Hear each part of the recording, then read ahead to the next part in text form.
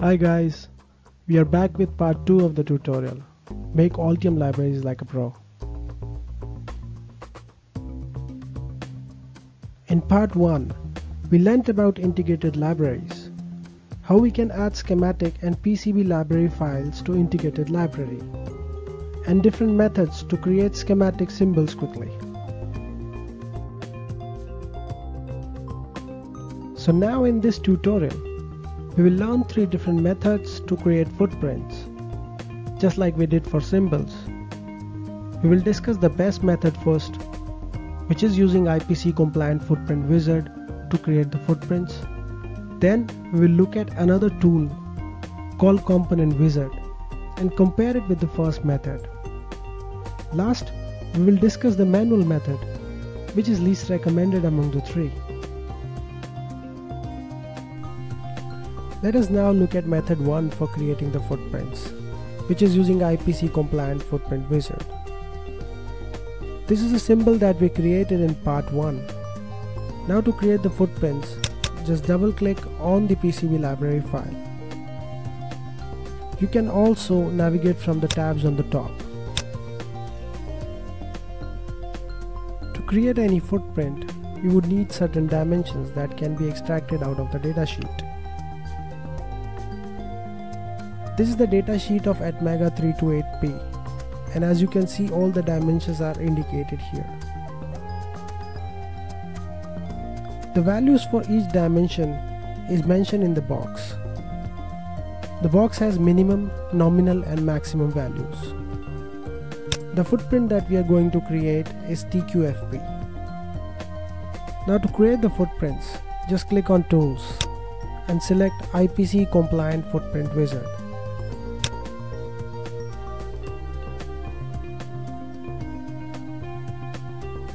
The wizard will open like this. Just click on Next. Now we have to select the right component type here. As you can see, there are different packages, but we need to select the right one.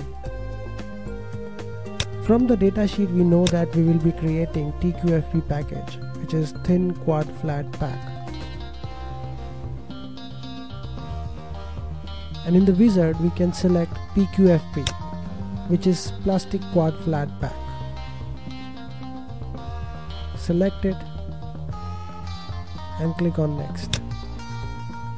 Now you just have to find out the values of different dimensions from the datasheet and put them in the wizard. As you can see, we need the dimension for D and E.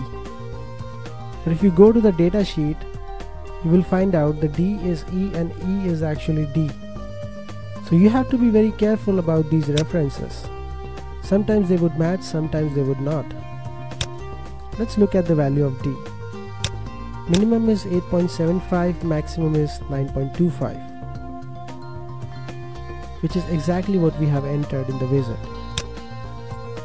Now the value for E, which is same as that of D in our case, and the same has been entered.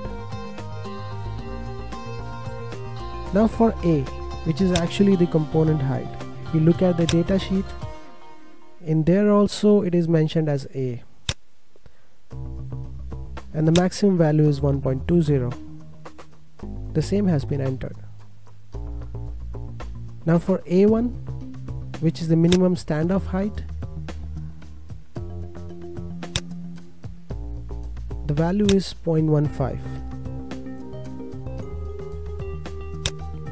After that, we have to select the position of first pin.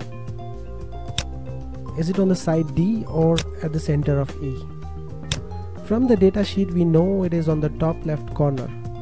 So we'll select side of D and press Next. In this window, we will enter pin related dimensions, like the width of the pin, which is indicated as B, the length of the pin, which is indicated as L, pitch between the pins, body width range indicated as E1 and D1, and finally the number of pins, which is 8 in our case, both sides. The maximum minimum values for all the dimensions are there in the datasheet.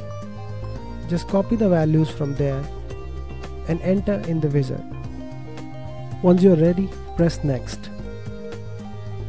If your component requires a thermal pad, you can enter the dimensions here. But the component that we are making doesn't require a thermal pad. So we will keep it unchecked and press next.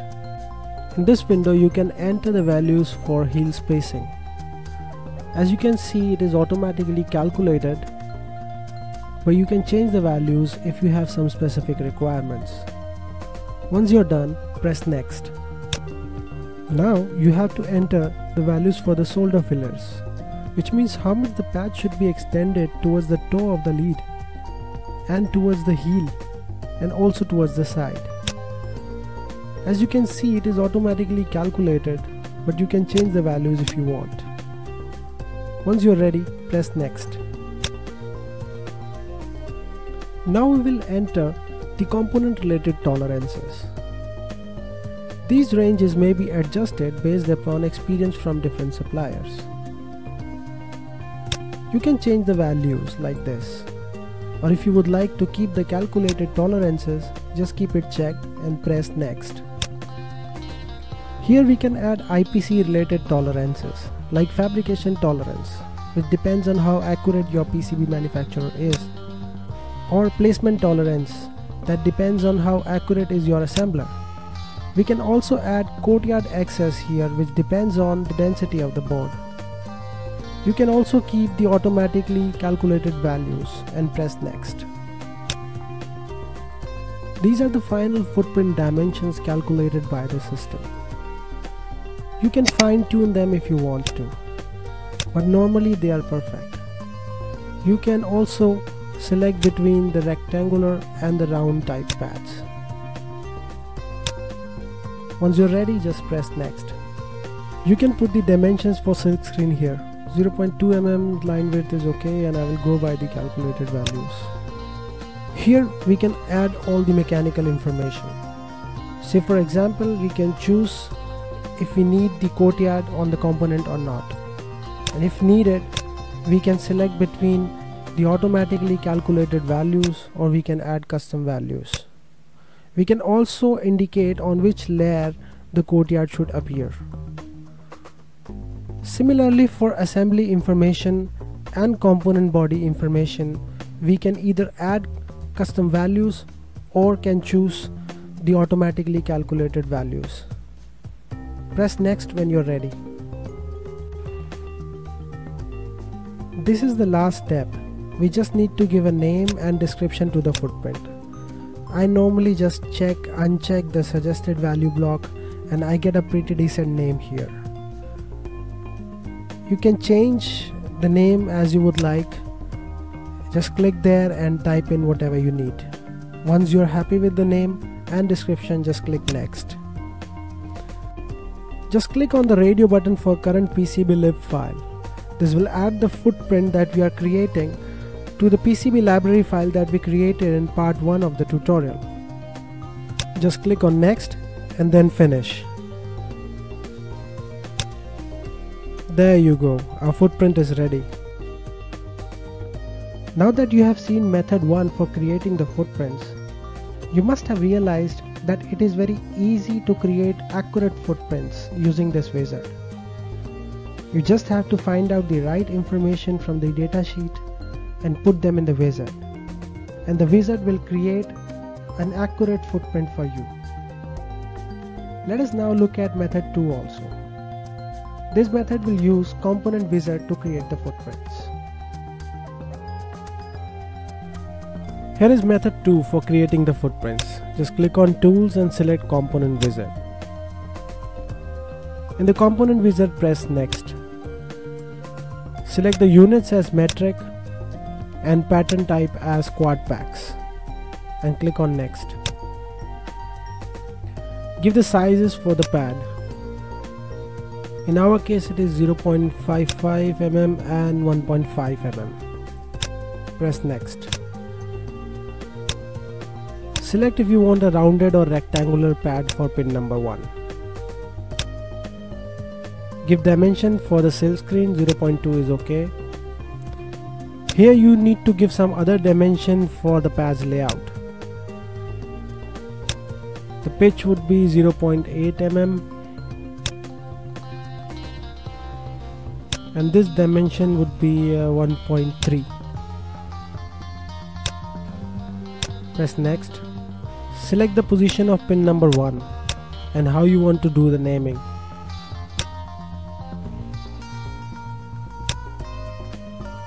Select number of pins on each side. Give a proper name to the footprint and press next. Click finish. There you go.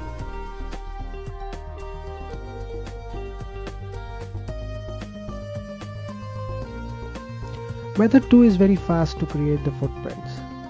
It requires you to enter minimal information. A lot of people start with method 2 when they are creating the footprints.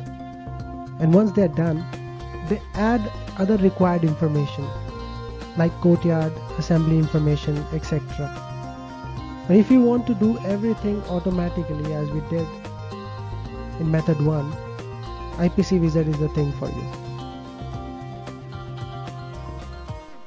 Let us now quickly look at method 3 for creating the footprints. We will first make the silkscreen block. For that you need to set the grid to 1 mm because you know that the silkscreen block is 7 mm from the datasheet. So select the right layer, which is top overlay, and then select a line and start drawing a block. For 7 mm you just need to count 7 blocks and turn to the right.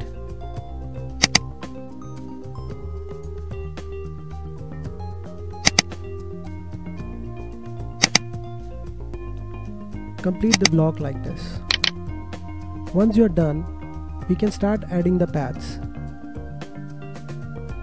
For that again, we need to change the grid to 0.8 mm because the pitch of the pad is 0.8 mm that we know from the datasheet.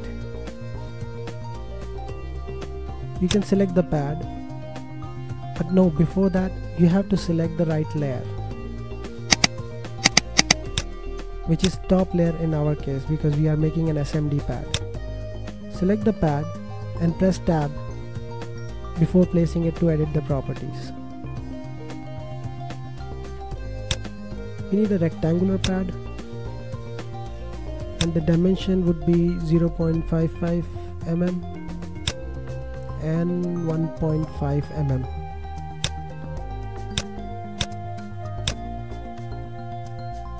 Okay. The orientation we need is 90 degrees. Okay. Next we need to set the pin designator, which is 1, and the layer on which the pad would be placed. This is the top layer in our case. Okay. Rest of the things are okay and you can press OK now.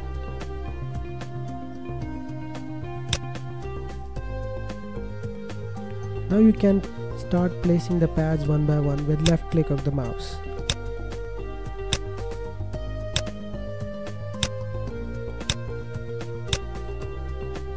Now for the next side, either you can change the rotation or just press spacebar like this.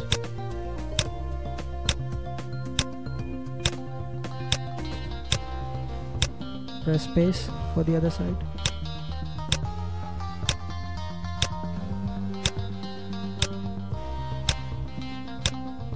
Space bar again, like this. 6, 7 and 8. Okay, so all the pads are placed. Now we can add the indication for pin number 1.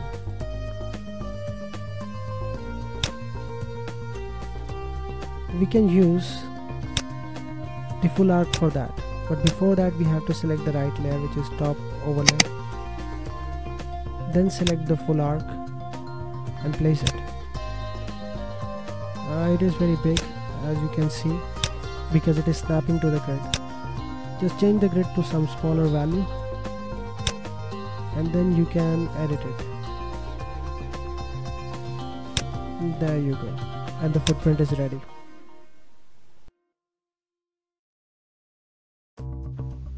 Now that you have seen all the methods for creating footprints, you can decide for yourself which one suits you better. Method 3 is little time consuming, plus there is high chances of introducing some errors while creating footprints. Once our footprint is ready, we just need to connect it to the symbol that we created in part 1 of the video.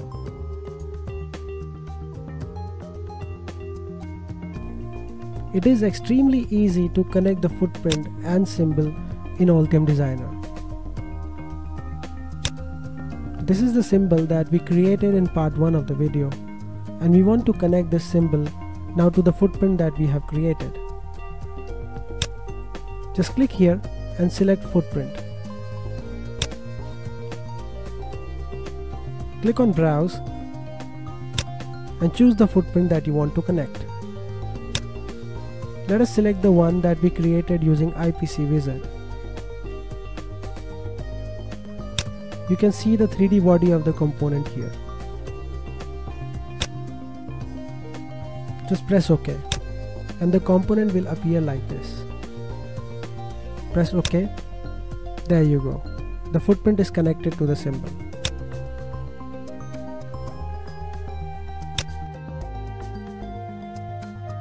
This is the final step for creating the integrated library, which is compiling the integrated library that we have created. Whenever you make any changes to this library, do remember to recompile it again. Let us now see how to compile this library. To compile, just right click on the integrated library and select Compile Integrated Library. Once done, the system will compile the library and show up the library panel once done. This completes the procedure for creating integrated libraries. That is everything about Altium libraries. I hope you liked the video. Do subscribe to our channel if you liked it. Thanks for watching.